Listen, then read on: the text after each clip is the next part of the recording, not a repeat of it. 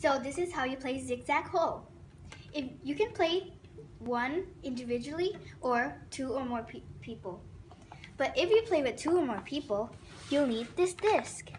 So you spin the disc with the arrow, and if the arrow lands on you, you start first. So it's fair.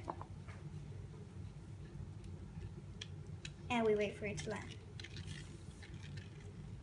So it lands on me, so I'll start first. So what you do is you get the ball, and then you put it to the top there.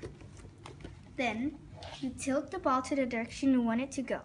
So if like I'm aiming to get like 9 there, I must try to tilt and go in the zigzag holes and past those holes. Oh, I got 6. And you get 3 chances in total. So after those 3 chances, you'll need to add up all of your points. So now I got 6. Oh, I got 2. Bummer. So that's an 8. But if the last chance you rolled it and then it didn't get any point, like it reached the end there without getting into any holes, you'll get 0. So, and that is zigzag hole.